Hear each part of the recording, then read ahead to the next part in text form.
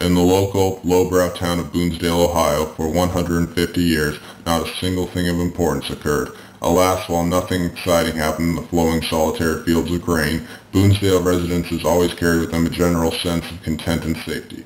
Alas, tragedy can and will strike wherever it pleases, and it gives no care to any pre-established sense of serenity.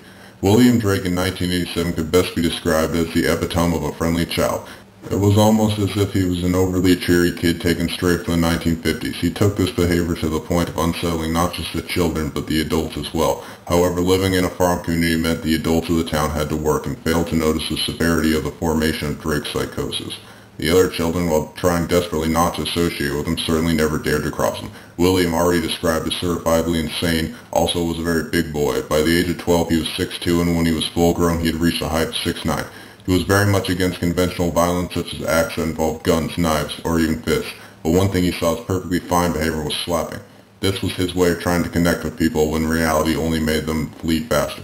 When a new kid came into town unaware of Drake's psychotic tendencies, picked on him after school, it turned into a huge mistake.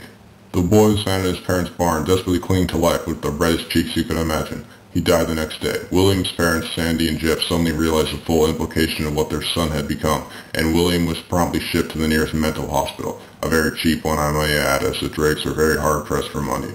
This dirty, dungy sanitarium, if anything, only worsened his condition. His slapping reached new heights of the extreme, and this is the time he christened himself the Slap Happy Pappy.